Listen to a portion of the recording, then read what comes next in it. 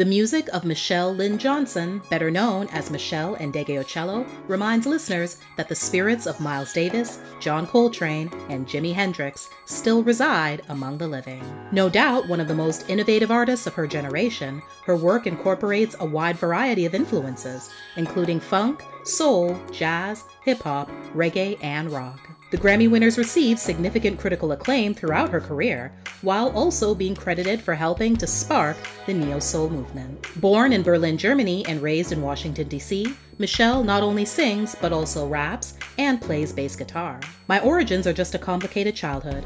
Born to a father in the military, a mother with an 8th grade education who was a domestic, then add in all the American issues of racism and American schooling, and you have me. But my dad's a musician, so that was always around me. Her father played tenor sax in the U.S. Army Band, and he was transferred to the Washington area when Michelle was around 3. He also played in the inaugurations for 2 presidents. Michelle says she got her love of jazz from him. Her other memories of her father, though, are not so pleasant, notably his relationship with her mother. It was horrible watching the way my father treated my mother and not feeling I could help her. I've seen my father cheat on my mother several times in front of my face, and I wasn't strong enough to tell my mother that. Even though I knew she knew, I felt like I betrayed her by not telling her. With everything going on at home, it would have been nice to have school be a little bit of a refuge, but it wasn't. Michelle felt unattractive, especially after she cut off her hair at 16, and isolated because of her sexual orientation. Through her brother, she began learning about funk and other pop forms. Then she started writing songs and playing the bass. She even began performing with groups, boosting her confidence. After high school, she honed her skills on the DC go-go circuit in the late 80s and had a brief stint studying music history at Howard University, before finally moving to New York to make her dreams of a career in music come true. She was also a mother herself by now, though she chooses not to talk about the father. Later, she adopted her surname, which she says means free like a bird in Swahili, or bird with a cello, as other translations claim. Then she auditioned at one point to become the bassist in rock band Living Colour. She was unsuccessful, but she carried on, sending out homemade demos, and before too long she came to the attention of no less a personage than Madonna, who signed Michelle to her Maverick Records label. Michelle was on her way, or so she thought. When she actually got in the studio, it was a totally different ballgame. Michelle felt so much self-imposed pressure that she went AWOL at one point for months, during the final stages of the recording process. At this time, she ended up addicted to crack. Everything happened so fast. I was playing a club, and within a week or 2 weeks I was signed. Then I was in a studio working 18 hours a day. I thought I could handle it, but I couldn't. She told the LA Times in 1996 that it was her love for her son, in large part, that gave her the strength to battle the addiction and return to her career. She's been clean ever since. Her debut album, Plantation Lullabies, would be released in October 1993. It received widespread acclaim from contemporary critics and included her first R&B hit, If That's Your Boyfriend, He Wasn't Last Night.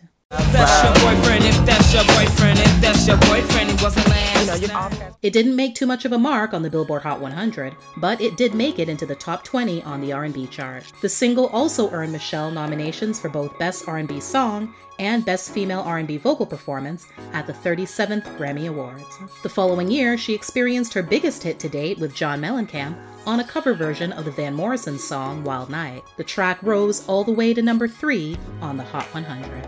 Peace Beyond Passion, Michelle's sophomore album that came in 1996, would chart even better than her debut and feature a couple of hits on the dance chart. Over the next 2 decades, Michelle would work with everyone from Chaka Khan and Alanis Morissette to Basement Jaxx and the Rolling Stones, as well as consistently release her own projects every few years, whether people realized it or not.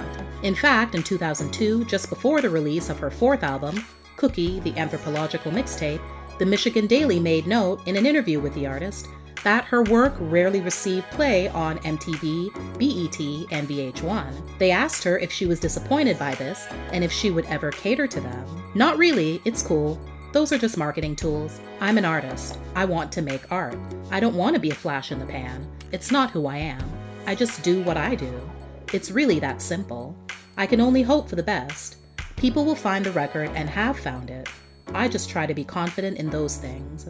Another issue Michelle's battled throughout her music career is the focus on her sexuality. I feel like my sexuality preceded my music for a long time. It was used as a marketing tool in the beginning, pretty blatantly, and I didn't really get it at the time. I was just out. I didn't realize it was a selling point, and it took a lot of years to get any sense of privacy back into my life, where people didn't feel entitled to talk to me about who I was having sex with, as if it weren't a personal question.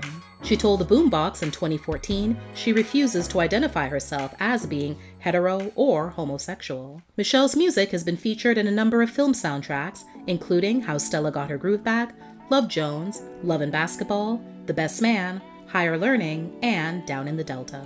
In 2016, she provided the theme song as well as various other soundtracks for the Oprah Winfrey Network acclaim series, Queen Sugar. Meshell's last studio album, a project of covers titled Ventriloquism, was released in 2018 and pays tribute to some of the songs and artists who've influenced her. Today, Meshell is married to a woman and has 2 children. She continues to perform and can currently be seen on a U.S. cross-country tour with indie rock singer-songwriter Andrew Bird and indie folk singer Iron and Wine.